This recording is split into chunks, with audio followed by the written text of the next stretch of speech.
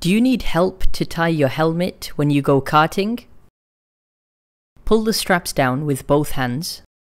Take the long strap under your chin and position it so it goes through the two D-links. Now separate the two D-links with one hand and bring the strap through the D-link with the red bit. Then tighten accordingly. Now to untie your helmet, place your finger in between the edge of the D-link and the strap and pull down to loosen. Now the key is to practice this as frequently as possible by yourself, so eventually it'll become as easy as putting your karting gloves on.